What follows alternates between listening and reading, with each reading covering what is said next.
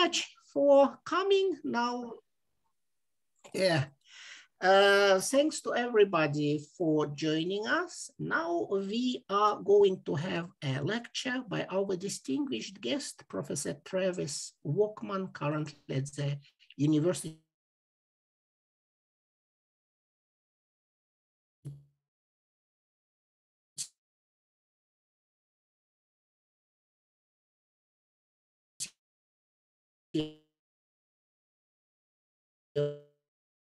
of Minnesota. Working on East Asian, including Korean proletarian literature.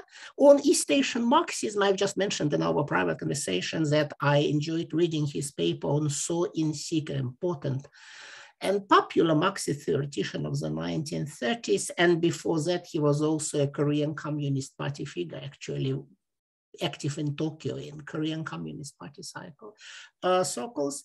So, and now Travis is currently working on East Asian film. And in this presentation, we are going to look into important continuities between late Japanese imperial filmmaking and early North Korean filmmaking.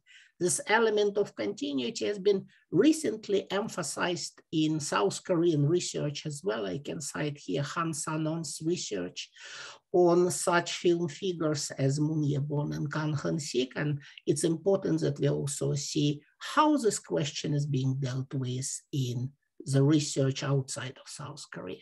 So, Professor Workman, thank you very much for joining us, and floor is yours now. I think that we are pretty liberal with time. I mean, you need 50 minutes or 1 hour, I guess. Okay, thank you. Thank you very much. Just completely up to you. So I guess that up to 1 hour should be okay. But okay. Yeah, thank you very much for inviting me to speak here, and thank you to Professor Vladimir Tikhonov for the invitation, and also to Jong Gu-hyun for inviting me, and also the work of Go Jin-woo putting together the invitation and the schedule. I really appreciate this opportunity to discuss North Korean film and early North Korean film theory with you. As we were talking about, I had the time at 7 a.m. so I thought I had 2 hours of prep time waking up as early as I did. But so I apologize if I did not reframe this paper to meet the interests of this particular research group. But I think that enough of what I'm doing in relation to melodrama and film melodrama between Japanese Empire and post-imperial South Korea and North Korea will come across, and we'll have opportunity perhaps to discuss the connections to Marxism and Marxist theory more broadly, which is somewhat perhaps underemphasized in this particular version of the paper. I am going to share my screen. Do I have the ability to do that? Yes. 저기 그 공유를 허용해 주시겠습니까? 네, 허용돼 있습니다. 네. 네, 감사합니다.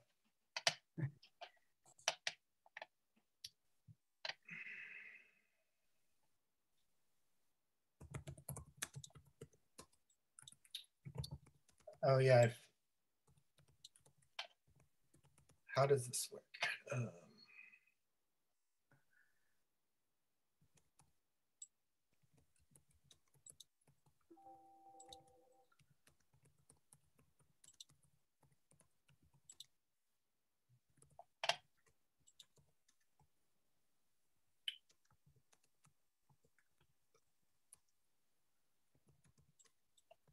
My apologies. I'm trying to figure out in PowerPoint how you fill the screen. How does this work? Well, is that view too cumbersome? It doesn't look. Does anyone remember how to go into slide mode while also reading? Slideshow, play from start. That's right. That's right. Play for start or play from current slides. That should work. Yes, that worked. Oh, but then, okay, here. Wait. Oh, yeah. Yes. I'm trying to be able to also read the paper on the side. You know what I mean? Yeah, certainly, certainly. You have the notes there below. Presenter view should work. Strange that it doesn't. Yes, that's okay, isn't it?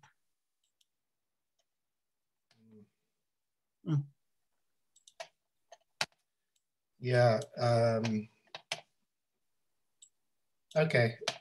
In any case, in order to read the paper, I'll have to leave it in this view. So I apologize for that. No problem. No problem. If anyone remembers how to fill the window, let me know. Okay, so anyway, apologies for that. So in my current research on the melodramatic mode in the South Korean and North Korean film industries, I am concerned with how the melodramatic mode allows for a synthesis of cinematic representation and political representation in a period of decolonization and Cold War conflict. However, many of the cinematic concepts, techniques, and affects of the Korean national cinemas of the liberation period, 1945 to 1950 for the purposes of this paper, first emerged during the late colonial period under the hegemony of the Korean Film Production Corporation and the Japanese imperial state.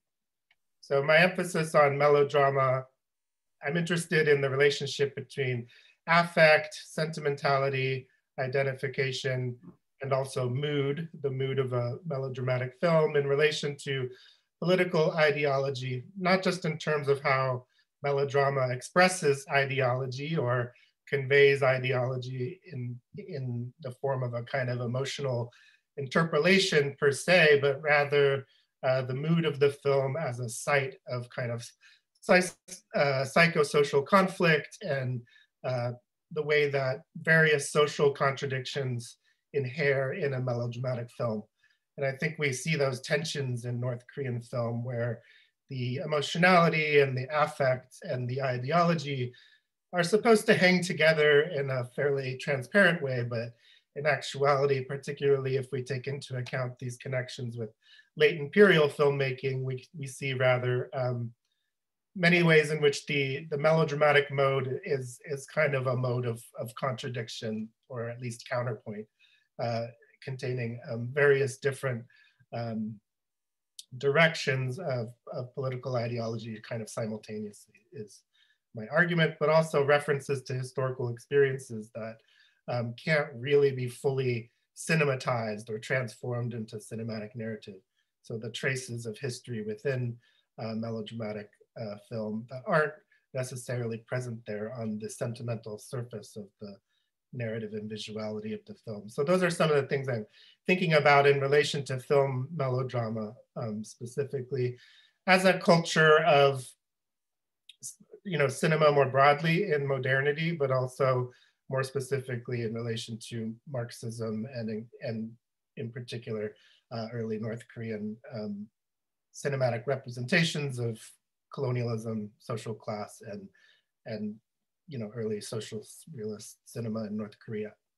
So today I will focus on film and film theory in North Korea in the late 1940s and its continuities and differences with cinema under Japanese colonialism, despite the dominant national myth of North Korea as an anti-colonial partisan state that negated and superseded Japanese empire. So this is really a comparative project. I'm looking at South Korean and North Korean film, but I'll focus mostly on the North Korean aspect for today. Early North Korean film theory articulated concepts of cinematic mediation in the midst of political crisis and revolution between Japanese fascism, Soviet occupation, and its own globally marginal anti-colonial partisan movement. In engaging with the archive of North Korean film and film theory, I am interested in how post-colonial societies and cinema cultures during the early Cold War imagined new possibilities for national cinema. including differing ideas about how the process of national liberation should be narrated and aestheticized in Soviet-occupied state socialist North Korea versus US-occupied anti-communist South Korea. In particular, I am concerned with national cinema as a continuing response to aesthetic crisis, an aesthetic crisis that is precipitated by cinema itself as an industrial technology. This is also part of my argument about melodrama, is that in a way melodrama is also dealing with the aesthetic crisis that cinema itself introduces to the body and the embodied experience of industrial modernity.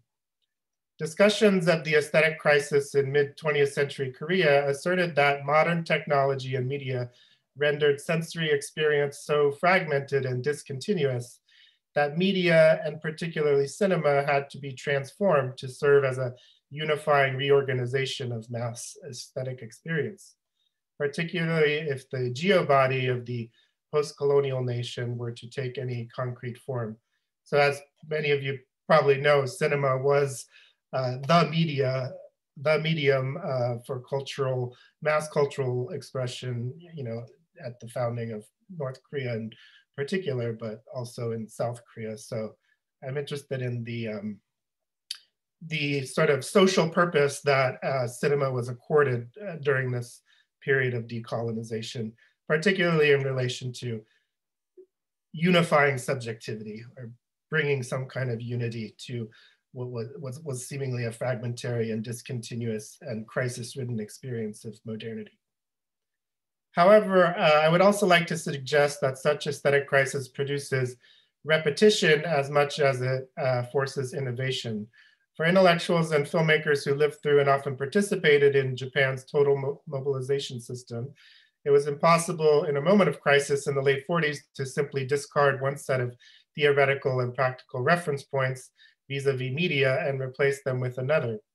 Reading 1945 not as a period marker in global or national history, but rather as a moment of crisis between the colonial and the post-colonial, allows for the recognition of repetition with difference in the aesthetic mediation of social and political relations. And this, I think, also has to do with how to read the relationship between fascism and a post-45 socialist state like North Korea, but without relying on an idea of totalitarianism, without conflating them. So seeing what concepts from the Japanese Empire and Japanese fascism were repeated in the North Korean context, but also, of course, recognizing that it wasn't only continuity between fascism and North Korean socialism, if we use that term for North Korea, which is somewhat controversial.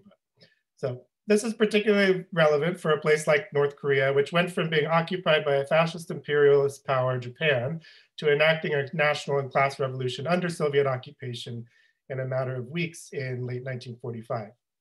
I read national liberation and national cinema under conditions of post-Cold War post-coloniality as a matter of repetition rather than sublation, taking up Gilles Deleuze's critique of Hegel in his Difference and Repetition, in order to argue that what we see in early film and film theory on both sides of the Cold War divide is not a negation, sublation, or supersession of colonial representations of Korean, Japanese imperial subjectivity, but often a repetition with difference of narrative, conceptual, and formal conventions. So Deleuze's critique of Hegel is kind of the theoretical background to this.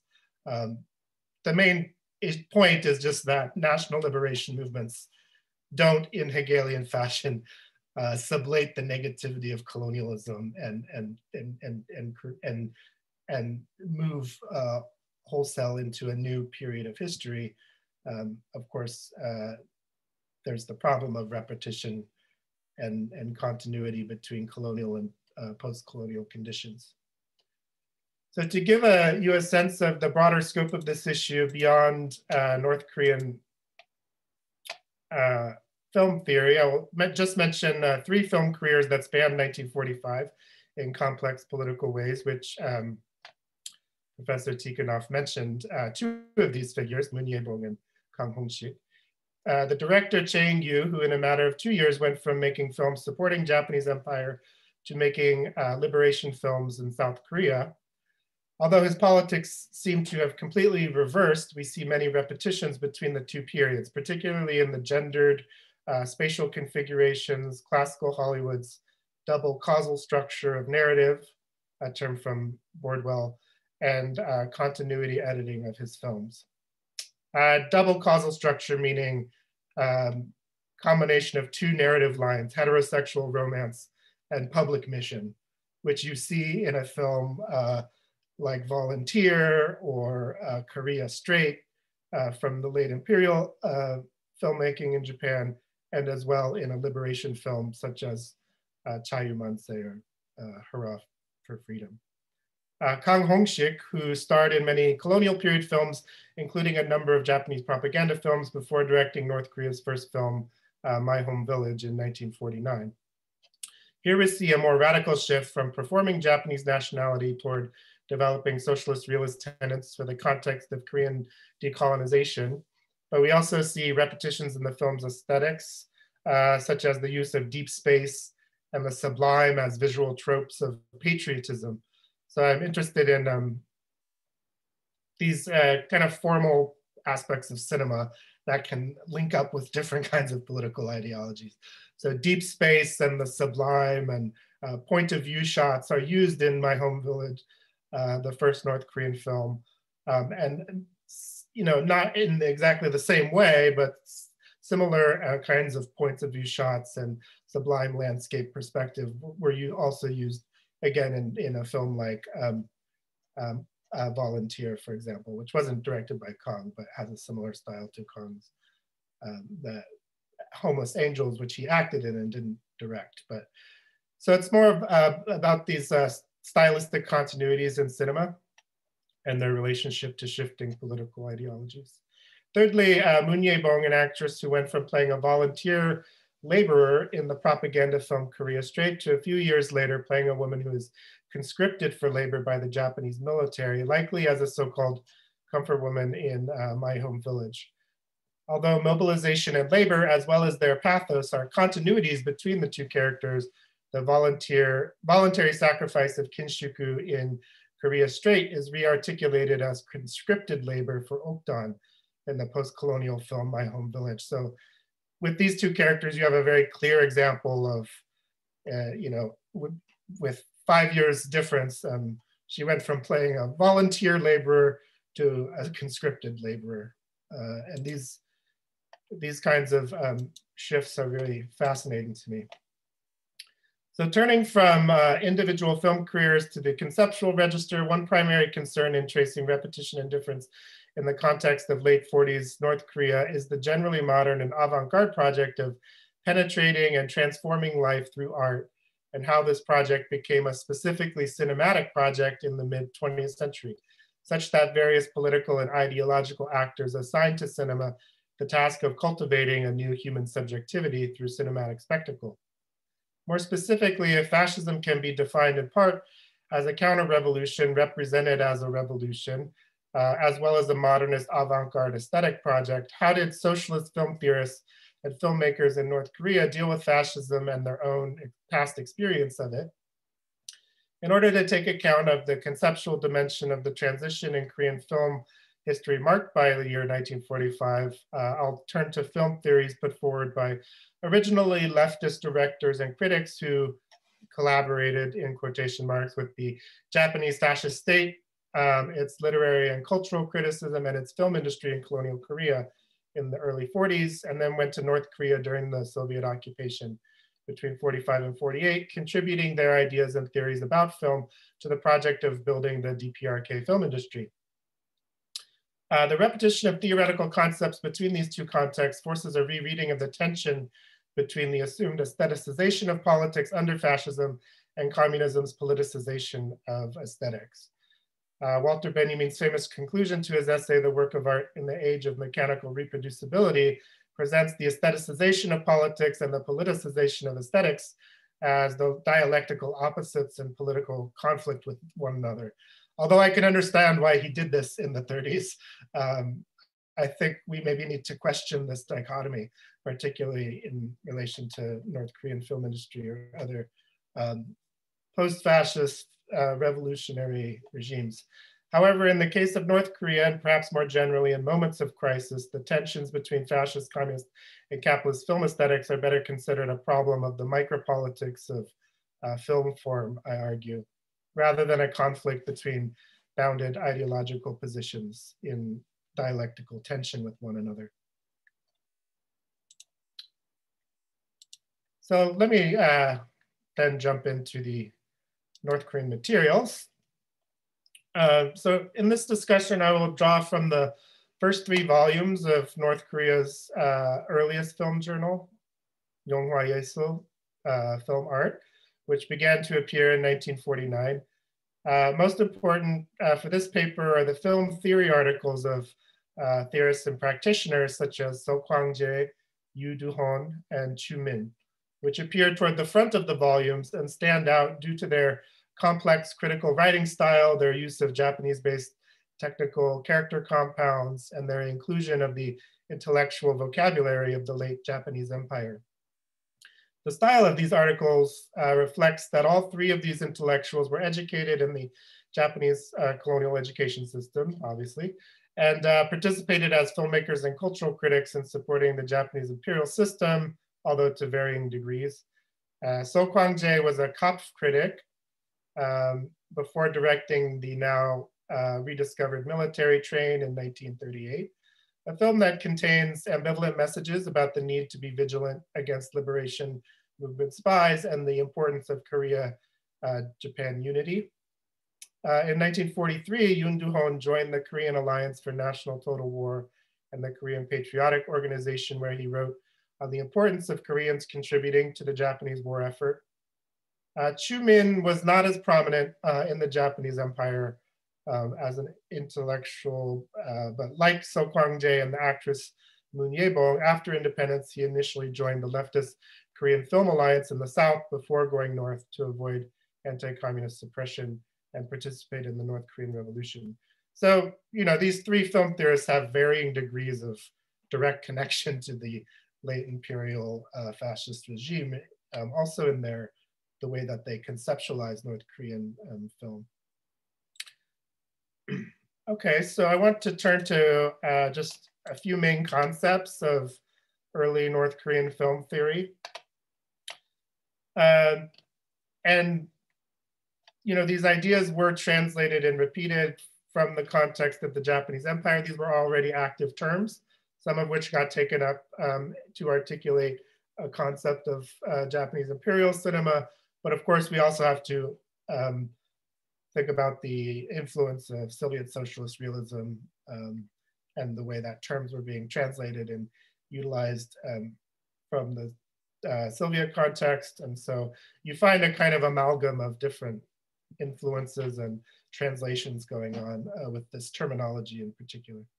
So the first concept, which was prevalent both in Soviet socialist realism and in some theories of Japanese imperial film, is the idea of the total work of art, or Gesamtkunstwerk, Sogo Geijutsu, Chonghap Yesul, an immersive, multi-sensory, and multimedia artwork that brings together the various modern arts into a popular mass aesthetic experience. So, you know, with the use of music in North Korean film, the way that the melodramatic aspect of the film is meant to kind of draw you into the diegesis or world of the film in a very immersive and multi-sensory way, I think reflects this concern with the total work of art. So in what way could cinema be so immersive that it, in a way, the spectacle could become the social experience without any outside to that aesthetic experience in a mass sense? Those kinds of ideas are associated with this concept of the Gesamtkunstwerk, which of course also comes out of Wagner and opera. And you know, there's a connection here to the eventual use of opera and adaptation of opera in North Korean film. Second sort of conceptualization that we see repeated in the North Korean context is the assertion of Asian resistance against US empire and Western Europe and their debased capitalist cultural forms. So we see a kind of Pan-Asianism in early North Korean film theory. And the centering of cinema as the primary medium for the subjectification, or juchehwa, and individualization, keisonghwa, of a national community. So already in 1949, you see the term juche and cinema as the medium of juche, or subjectification. And of course, we know that juche is a term translated from the Japanese shutai, and there are connections between Japanese colonial period, various sort of articulations of practical subjectivity, and North Korean political ideology and Juche Sasang. And here we see it articulated particularly through cinema by Yoon Do-hoon in particular. The idea that, number 4, the idea that film should contribute to the revolutionary transformation of historical reality through the combination of fictional narrative and documentary realism. So this combination, combining realism of documentary filmmaking with fictional narrative, which we see in My Home Village, the first North Korean film. This was also very important for late imperial Japanese film, because in order to make a newsreel interesting enough for people to want to sit through 2 hours of a newsreel, you have to combine it with melodrama, fictional narrative, something with individual characters. And that kind of hybrid film form was very prominent in the late Japanese Empire as well. So let me turn to a few articles and just give you a sense of, I don't know how many of you have read these materials, but just to give you a sense of some of the arguments made in film art in 1949. So the term total work of art, to start there, Chonghap Yisul, appears multiple times to describe the ideal form of a film. Chu Min opens his essay, Ideas for Filmmaking for Aspiring Filmmakers, with the following. Of course, the basis of film art is not solely montage. Film art, that is a total work of art, takes all of the elements of literature, performance, art, music, and photography, and makes them work together in order to create a single work. So there you have the kind of multimedia aspect of cinema. Constructing a film does not solely involve montage or the editing together of shots and sequences, but should incorporate all the modern art forms into a single totalizing aesthetic experience. Chu's opening statement echoes Eisenstein and other Soviet theorists' ideas about sound film as a total work of art, which were translated into colonial Korea beginning in the late 1920s, a connection that becomes clear in the 3rd volume of Film Art, where Chu explicitly quotes Eisenstein's discussion of the counterpoint between montage and sound. However, again, there are also connections with Imamura Taihei and other theorists of Japanese imperial filmmaking as well. So I'm interested in how this idea of the cinema as total work of art is taken up in different ways, both in colonial and post-colonial context, and to what degree the concept is the political position, or can the total work of art really have a different post-colonial politics? The many references to the total work of art situate the nascent North Korean film industry with the history of the modernist avant-garde, including, if we follow Boris Groys's argument, the socialist realist system that was translated into North Korea through Soviet occupation. However, it also resonates with discussions of Japanese imperial literature and film, particularly if we situate them within the broader historical and political arguments of these early texts of North Korean film theory. For example, Chu goes on in the same essay to connect this concept to a critique of the lack of politicality and the lack of consciousness and ideology in the films of capitalist societies. And the way he does so is actually reminiscent somewhat of the fascist literary critic Che Jae-so's Korean Literature in a Time of Transition, which launched similar criticisms of culture within what Che referred to as prophet societies. More important than Che's and Chu's location of the origins of cultural debasement and the capitalist commodity are their moralistic polemics against the cultural symptoms of this debasement. The cosmopolitan individuality, divided and fragmented subjectivity, and purely formal and psychological approach to representation in the experimental avant-garde, art for art's sake, and psychoanalysis. In the midst of the Pacific War, Che associated all of these cultural symptoms of modernity, or what he called the states of division, bunretsu no jotai, in the subject, with the detachment of cosmopolitan society from national community, and proposed the formation of a multi-ethnic Japanese national literature as a solution to the alienation of the modern subject. Chu very similarly characterizes the experimental avant-garde, art for art's sake, and psychoanalysis as reflections of a degraded cosmopolitan culture, but he more explicitly connects this bad cosmopolitanism to the project of American imperialism, stating that films that are without ideology or purposive consciousness, quote, become cheap tools of American imperialists who dream of a wicked world system that includes cosmopolitanism. Therefore, Chu echoed Che's earlier fascist discussion of cosmopolitanism in claiming that the total work of art had an ethical mission to create a new ethics and a new human subjectivity, not bound to the symptoms of cultural degradation and the artistic dishonesty of both formalist and commercial filmmakers. He was not only translating socialist realist ideas about the Soviet new man and socialist morality, because obviously he's also talking about the overcoming of alienation in a Marxist sense, but also referring back to Japanese imperial theories, which in early 40s asserted the need to create an organic unity between artists, artworks, and the national masses, one that could resolve the aesthetic crisis of modern culture, expressed in fragmented and pathological modern subjectivities, and the separation of cosmopolitan culture from the national masses.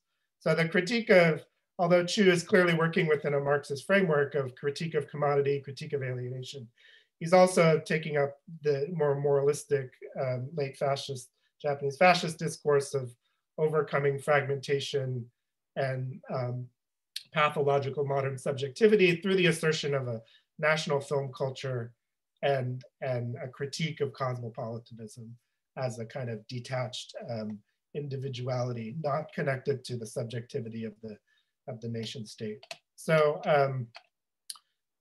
yeah, hopefully it's clear how he's working in between Marxism and certain fascist theories of subjectivity, if we consider Che Jae-seo's late work in the early 40s as fascist, which I would tend to describe his literary theory as. Okay, so let's move on to Yoon Do-hoon. In my proposal concerning film art from the same issue, former member of the Total War organization, Korean Alliance for National Total War, Yoon Do-hoon connects the total work of art to the subjectification and individualization of the national people. Like Chu, Yoon argues that film is an ideological tool and that it is responsible for creating a new ethics and a new human, particularly by enlivening the consciousness of national subjects, encouraging patriotism, and building a new type of democracy. Furthermore, unlike literature, film has a mass appeal and scale and is therefore the most effective medium for ideological transformation. Ensuring this ideological role for cinema requires the development of new systems for film production, including systems of film theory and film production education, as well as the growth of film as an expressive system that can capture the truth of the historical moment. Yoon argues for learning from Soviet film and film theory in order to create these systems, but also for establishing a national individuality and national subjectivity that does not take the Soviet Union as North Korea's model or future form, but rather turns to the local historical conditions of Korea and really Asia, because he also carries forward the Pan-Asianist discourse. And drawing from ideas of the subject and aesthetics, Yoon establishes in such essays a number of precedents for future North Korean film and film theory. And I already mentioned his use of the term juchehwa, so subjectification, which of course in the 1960s became part of, this term became part of Juche Sasang after Kim Il-sung's speech of 1955, where he invoked Juche. So I think this article by Yoon Do-hoon shows how much Juche Sasang was connected to late imperial discourse of subjectivity, and not only the context of Soviet occupation and assertion of national autonomy in relation to the Soviet Union. So that's one interesting thing to trace is in early North Korean film theory is obviously Juche wasn't something Kim Il-sung invented in 1955, nor was it solely about North Korean relations with Soviet Union, but also, of course, these theories of national subjectivity coming out of the Japanese Empire.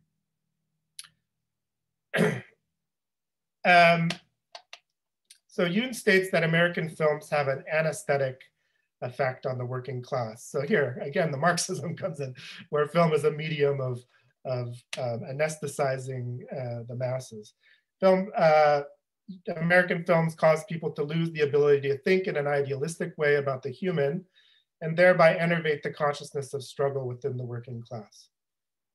So here the humanism is more of a Marxist humanism, or early Marx at least, in terms of overcoming alienation.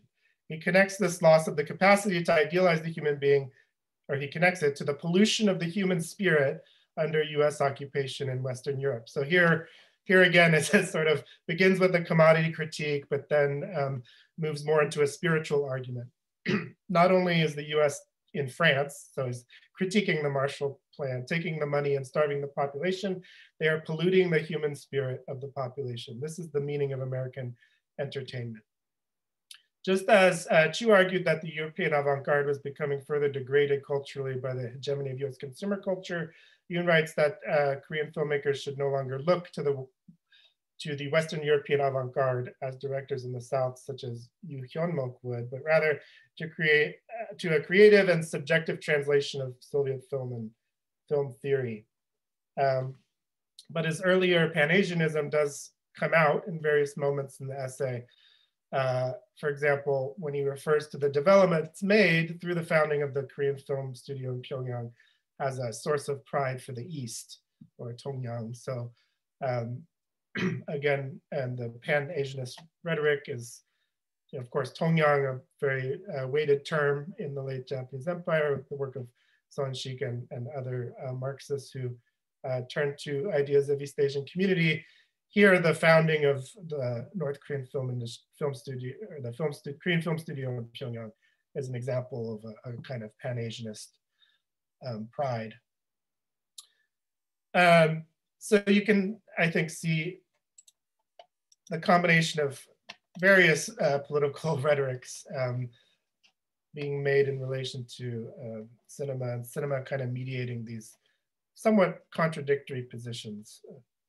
There's the universality of the new human, and then it falls back on Pan-Asianism and a certain kind of Asian particularity in other instances. So we can see these kind of contradictions and counterpoints. Okay, so turning to the last example of So Kwang-jae. Of course, he directed Military Train in 1938. And in his work, we can see most concretely the kind of aesthetic and formal questions at play between Japanese imperial film and North Korean film and film theory. So argues that Soviet films such as The Third Blow are humanist and heroic, but Hollywood films are not. He couches his discussion of heroism in many of the same assertions as the other two theorists, focusing in particular on a critique of the detached, ahistorical, and individualistic representation of the human being in psychoanalysis. Something shared between the critique of psychoanalysis, something shared between this version of socialist realist film theory and fascist anti-cosmopolitanism. One of the most significant assertions in the essay is that in order to achieve a properly historical representation of the human being, film as a total work of art will have to combine dramatic film with documentary film in order to create a new vision of history and historical transformation. What So appreciates about the artistic documentary, The Third Blow, is that it, quote, gets rid of the idea that future documentary films cannot also be dramatic, end quote. So of course we have the issue of propaganda here in terms of, I mean, obviously all films are propaganda, but a particular kind of propaganda that attempts to situate historical actuality in cinematic spectacle by combining documentary film with dramatic film. Rather than a film being guided by a single psychological individual, the protagonist of the film, he argues that, quote, events themselves should become, this is a very interesting quotation, events themselves should become the protagonist of the film. So here we see, I think, the possibility of a Marxist cinema in this context, where, you know, leaving behind the individuality of the main protagonist isn't just about a critique of cosmopolitanism or individual psychology, and it's not so moralistic. The point of doing that is to sort of capture historical events as mass events, and to articulate some kind of political relation to historical events by setting aside this concern with individual protagonists. So his theory starts with the critique of the commodity, but tends not to veer so easily into this Pan-Asianist or post-fascist rhetoric, I would say, among the three theorists. And we can see an example of what So is saying in My Home Village. So in My Home Village, which I don't know how many of you have seen this first North Korean film from 1949, but in the film, the brother-son protagonist, Kwan Pil, experiences prison and becomes an effective partisan. And that's the first half of the film, focusing on the protagonist, Kwan Pil. But the second half cross-cuts between circumstances in Kwan Pil's home village and the return, and of course, the victory of the North Korean Revolution on August 15, 1945, which is attributed to Kim Il-sung. And then also the return of Kim Il-sung to Korea. And so the film gradually sort of shifts away from Kwan Pil as a protagonist to the event of the North Korean Revolution, which includes splicing of stock footage from the North Korean Revolution. So combination of documentary with a melodramatic fiction film. But then, you know, in the middle of that, the kind of montage sequence at the climax of the film, we also have the return of Kim Il-sung and aesthetics of what Stephanie Donald calls the socialist realist gaze. So fictional characters,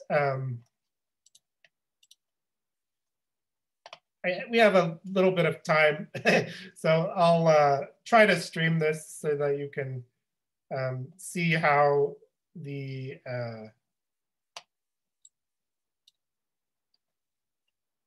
event itself becomes the protagonist.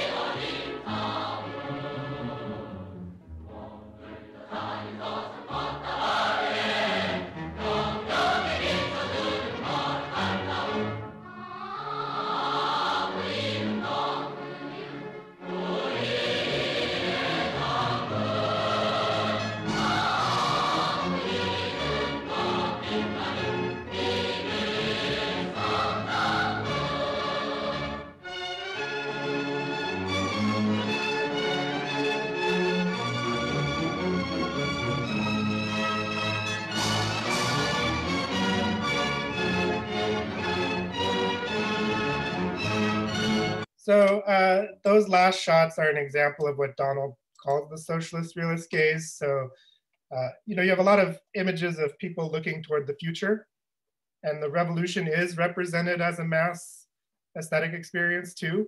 But in this scene, at least, Kim Il-sung becomes the ocular center of the scene, and the gaze toward the future becomes the gaze toward the leader. And so you can see that tension in a lot of North Korean films. even though Kim Il-sung himself becomes less and less visible in the films, you know, is the ongoing revolution a mass experience of liberation, or is it is the aesthetic center of this historical event Kim Il-sung as kind of the ultimate protagonist of history, which Donald argues in relation to Stalin in Stalin era socialist realism in the Soviet Union. So I think interestingly though, So Kwang-jae argues that the events should be the protagonist of the film without saying much about Kim Il-sung. And in the essay, you get this sense that he's trying to avoid invoking Kim Il-sung. And he does put Kim Il-sung's name in the essay once, but he's really trying to maintain an idea of a revolutionary cinema that would combine fictional narrative like Kwan Peele's narrative, which is really engaging because you see his imprisonment, his oppression, and his becoming a partisan. And then at the end, you see the family and the kind of redeemed landscape through those point of view shots of the Korean landscape. And so there is a really powerful and effective narrative of individual and collective liberation in the film. So wants to combine that with this kind of documentary realism, but without, I think, stating it explicitly. I don't think that he is very interested in the kind of cult of personality aspect of a film like My Home Village, which honestly is pretty brief in the film. Most of it is about the revolution and the experience of national liberation and class liberation. So in any case, I hope I've conveyed the complexity of early North Korean film theory, connections with Marxism and the critique of the commodity, but also echoes of moralistic fascist critiques of fragmentation and cosmopolitanism. And then in someone like So Kwang-jae, trying to maintain a kind of consistent idea of a potential revolutionary film aesthetic without falling into a kind of cult of personality and his implicit critique of the idea that a film should even have a single protagonist, whether leader or individual protagonist, as in the case of Hollywood film. So that's all I have. And again, I apologize. I was scattered at all because of not having my 2 hours of preparation, but I guess we'll open it up to questions then. I also apologize for the state of the PowerPoint there. Thank you very much. And it is we organizers, we have to apologize. It obviously was supposed to be 2 hours later in a bit more godly hour, but there was some, obviously some sort of mistake in the process. So that's why. No problem. So that we who have to apologize, and we full-heartedly apologize for that. So thank you very much for extremely interesting presentation. I was listening with great interest, partly because some of the figures whom you mentioned are also the people on whom I've been researching, like So Kwang-jae, who actually, he was the guy who introduced Eisenstein's particular montage technique into Korea, and that all happened in the late 1920s. So he had a long career in this sort of international progressive cinema before being pushed into working for Japanese fascism.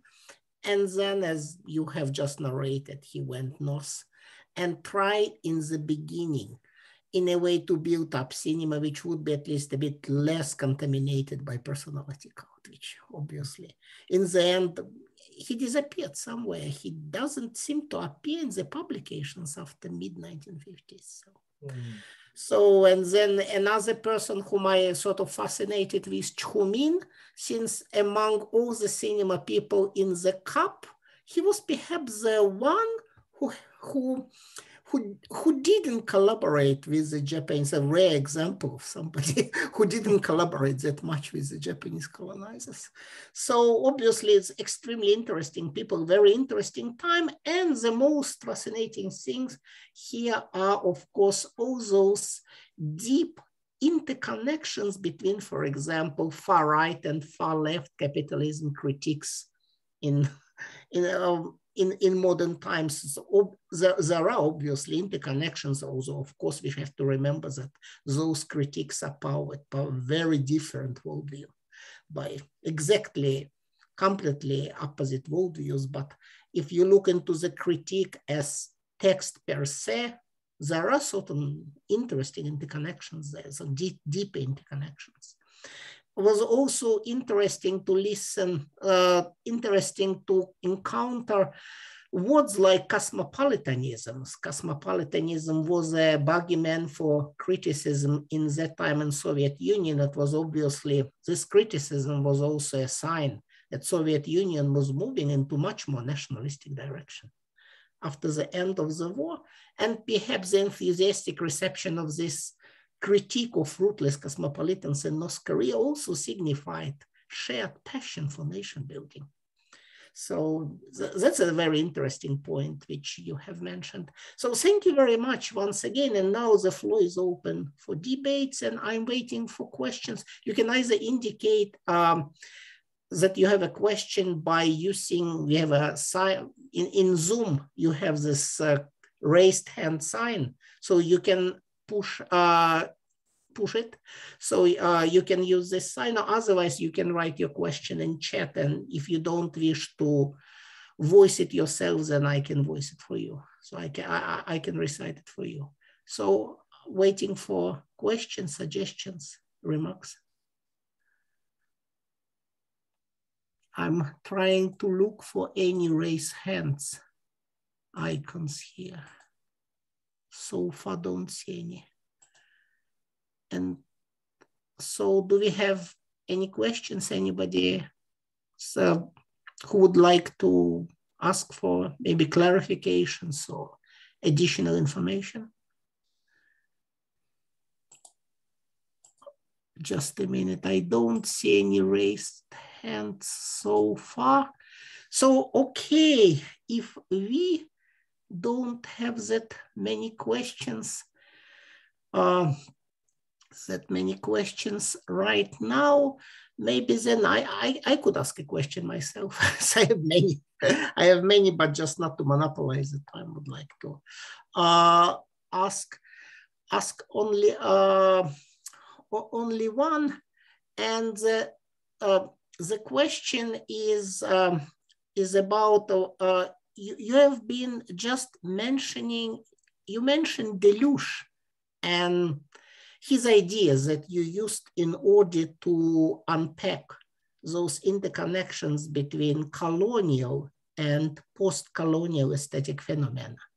I just wonder whether one can also avoid necessarily involving French post-structuralism, whether it might be possible also to connect those phenomena by, for example, pointing out to the both colonialist imperialism and post-colonial statehood. After all, both belong to shared field of modernity, so to say, and there are certain shared modern notions, shared modern institutions and systems that postmodern statehood obviously comes to continue even after the colonial statehood is being either destroyed or taken over and largely inherited.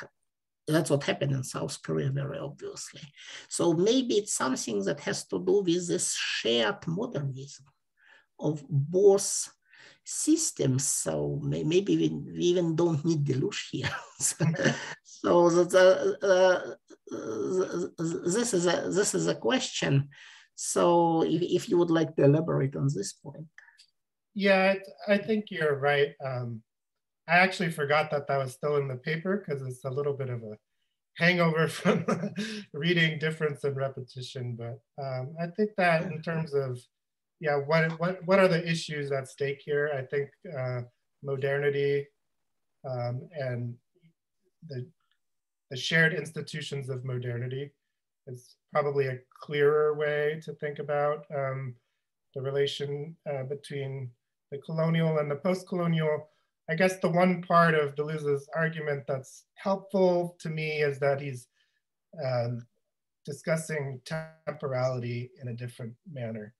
So temporality, not in terms of history, as in Hegel, or historical transformation, but temporality as a repetition. So, of course, temporality is very much wrapped up in the problem of modernity. But I would agree that we don't need to always refer back to French post-structuralism for sure. I guess what I'm trying to capture, and there's different language to capture this relation between the post-colonial and the colonial. Another one that I find useful is Feng Chea's discussion of the mutual haunting of the people and the state in the post-colonial context. So there, the state isn't the overcoming of colonialism, but it's in a relation of haunting with the people who are supposedly liberated through the anti-colonial movement.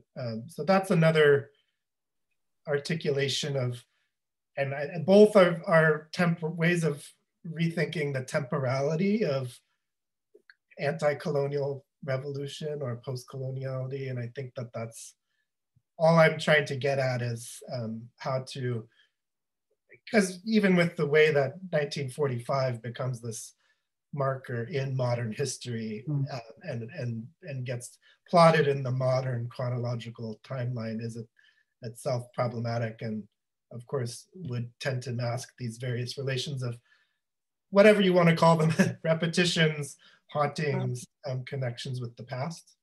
So, but in general, I would agree with you, particularly for a more sociological analysis, like looking at, well, all of this, these are just various forms of state building, which is general to modernity across state socialism and capitalist societies.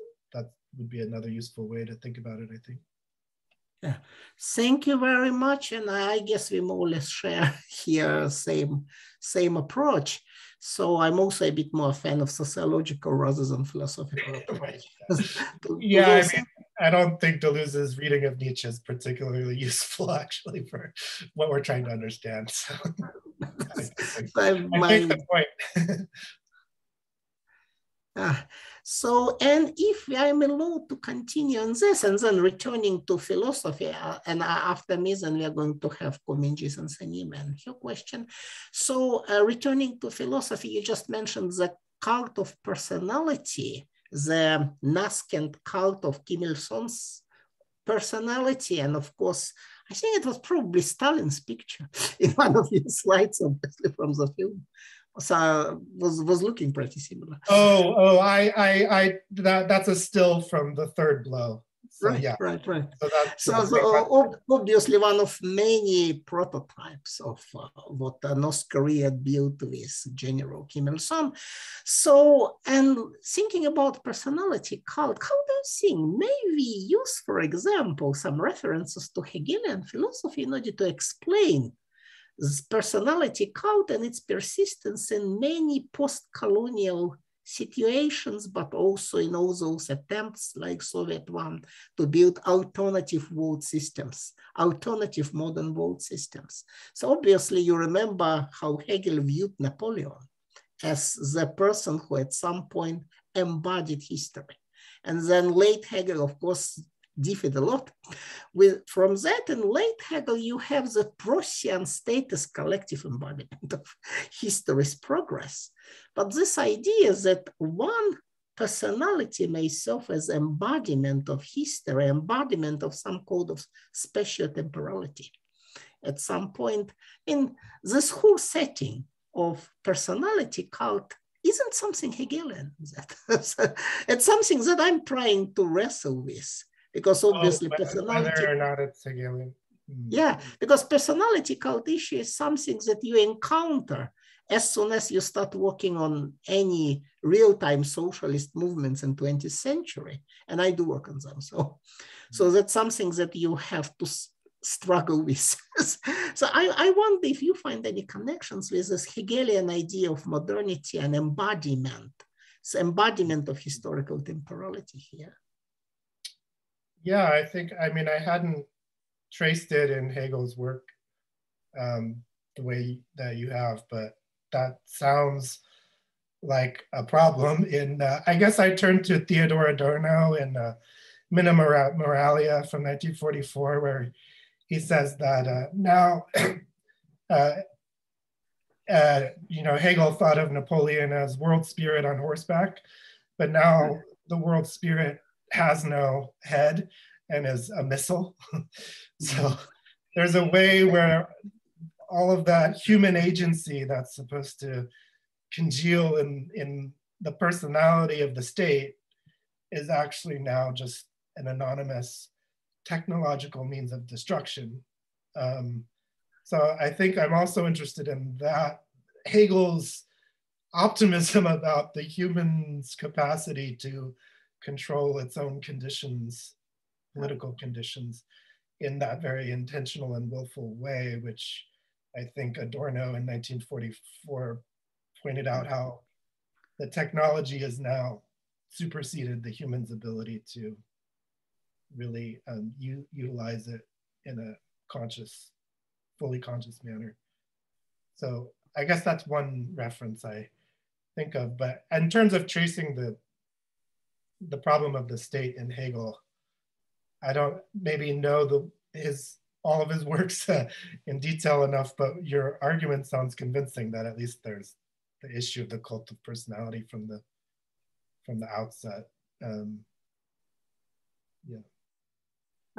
Thank you very much. Thank you very much for your answers. And now it's turn of Komingis and Senil. So please, you can either write your question in chat or just voice it yourself. So you have to unmute yourself, or should I try to unmute you? Yes, I think you're unmuted now. So please, you can voice it yourself. Thank you for your interesting talk. And I have a question about one thing, because at the beginning of your talk, I heard the melodrama is your better. So I would like to listen your explain about the melodrama in that days in North Korea, because you show us for a film, which is, I think, the director of Seo Kwang-jae, the film. Sorry, that was directed by Kang Hong-sik. I was more connecting Seo Kwang-jae's ideas to Kang Hong-sik's film, but yes, please. I would like to know how the melodrama in Korea, decolonized from Japanese imperialism, can be directed as an avant-garde film art. I can imagine a documentary film which contains the ideology, and I think it is a good instrument for the deliver the ideology or propaganda. I thought the film which you show us, it looks like a documentary film. Is it right, or is it a melodrama? It's a documentary sequence inserted into an anti-colonial melodrama focused on mostly one family and one village. So unfortunately, I couldn't show more scenes, and so maybe my point was a little lost, but that sequence appears in the middle of what is more of a family-centered melodramatic film about partisanship. I think the documentary film is a good instrument for deliver the ideology, because it is clarify, but I think melodrama is really complicated, which when people see the drama, and they should analyze the things of the story of that film. So I think it is really hard thing. I cannot imagine how the melodrama can be a good instrument for for delivering the idea of propaganda or ideology. I would like to know how to think about this. Yeah, thank you. That's a really key question. I think melodrama, I would agree, is very unstable because of the affect, right? There's no easy way to create a direct ideological link between the affect and the idea, which Kim Jong-il On the Art of the Cinema tries to do this. How do you employ emotion, affect, sentimentality while constantly directing it back to the ideological seed of the film?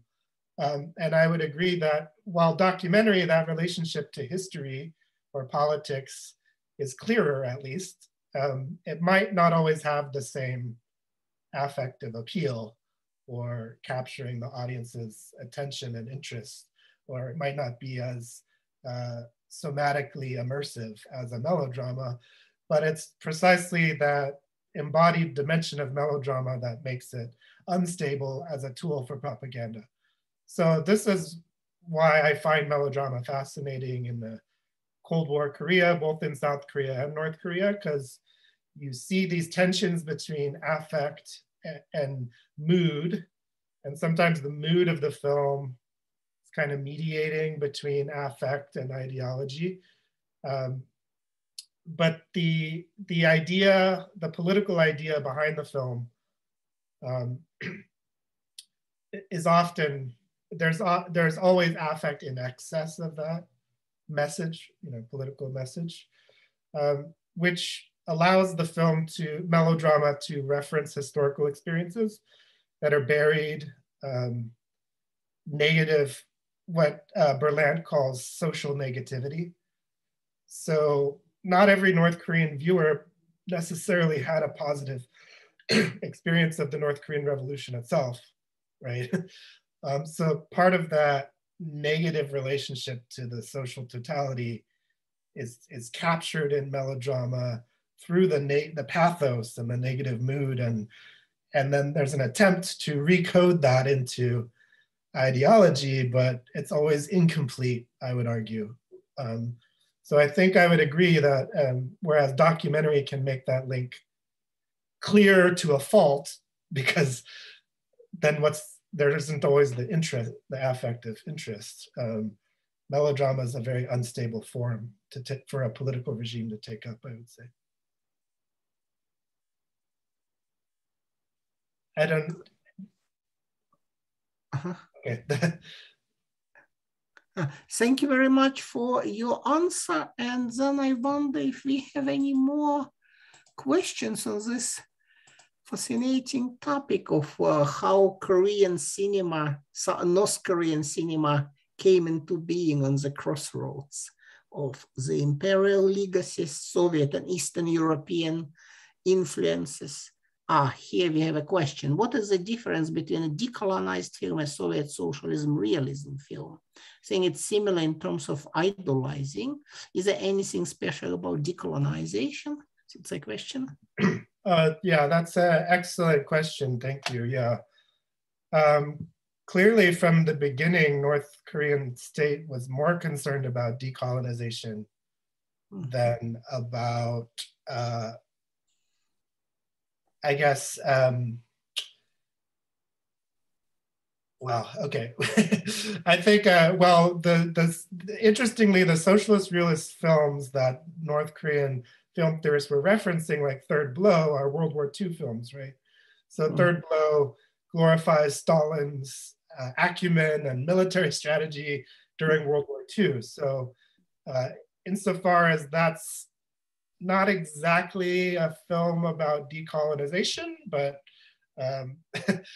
it's interesting how repelling the German invasion in a film like Third Blow, you can kind of translate that into a film aesthetic that's concerned more with decolonization.